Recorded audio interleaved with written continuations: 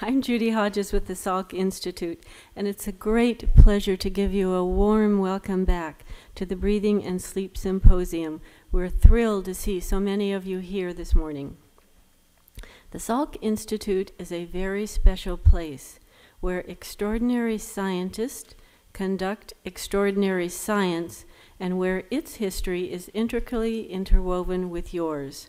As many of you know, the Institute celebrated the 50th anniversary of its founding this year. We thought you would enjoy this brief video that reports on the success of Jonas Salk's vision and the work of the Institute today. Since its founding 50 years ago, the Salk Institute for Biological Studies has pursued a single agenda: recruit the best minds in modern biology and give them the freedom to look beyond the horizon of what was thought possible.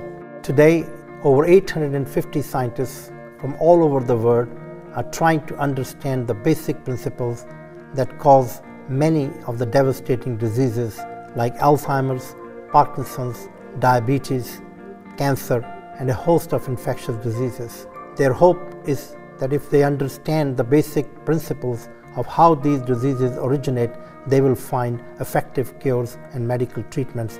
In laboratories perched on cliffs overlooking the Pacific Ocean, Salk scientists delve into the intricate architecture of the brain. Unlock the aging process. Harness the power of stem cells.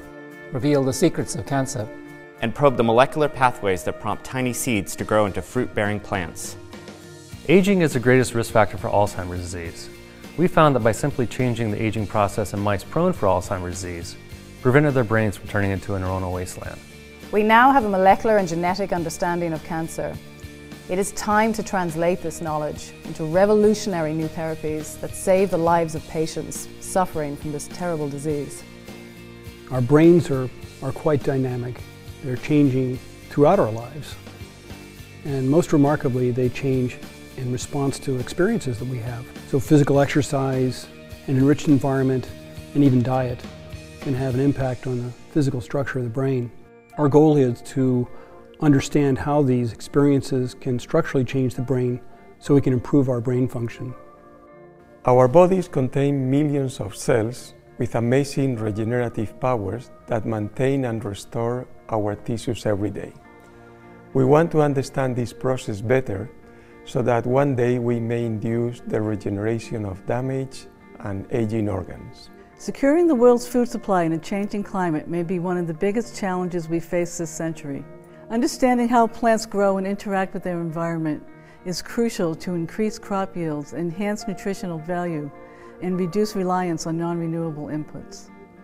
Science thrives on new technology, and nothing embodies this better than the emerging field of live cell imaging and biophotonics.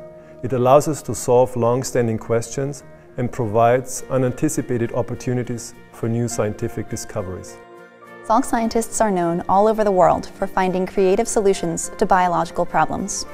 Graduate students and postdocs like myself come to the Salk to train with the world's top scientists and get the best possible start to our careers. The Salk Institute is a cathedral of science. It was the brilliant conception of Jonas Salk. He envisioned a work of art that serves the work of science. Open labs and symmetric buildings encourage the free exchange of ideas. The collaboration and synergy that distinguish Salk scientists accelerate the pace of scientific discovery. Based on the impact of the discoveries made here, the Salk Institute consistently ranks among the leading basic research institutions in the world.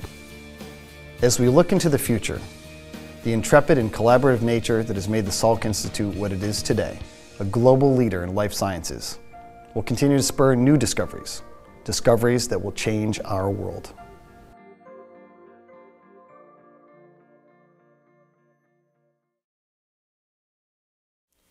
I'm delighted to thank the symposium's generous sponsor, ResMed, and the dedicated and energetic Symposium Planning Committee, Angela King, Gladys Swensrud, and Rick van der Linden.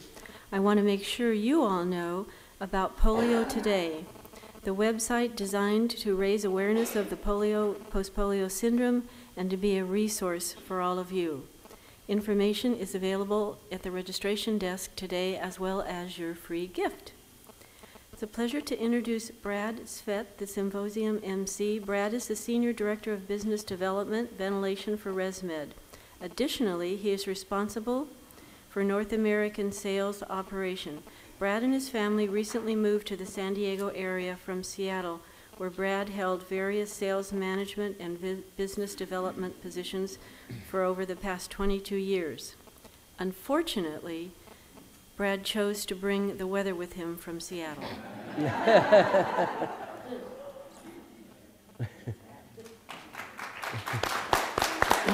Thank you, Judy. Okay, before I introduce our first presenter this morning, I wanted to ask you to take a look at the agenda. At the bottom of each presenter, you will see in bold Q&A. What we want to try and do during this Q&A is get everybody's questions answered. However, if we run out of time and we need to get to the next presenter, or if you're a little shy and you don't want to raise your hand and have the microphone brought over to you, there are these cards. You can jot down your question on the card, and what we'll do is in the foyer have a basket where you can drop your question during one of the breaks, okay? If there is enough time at the end of the day, we will try and do a group Q&A answer session to go through the cards that are in the basket. But if we're out of time, what we will do is then try and get all of the questions answered and posted at www.poliotoday.org, okay? So,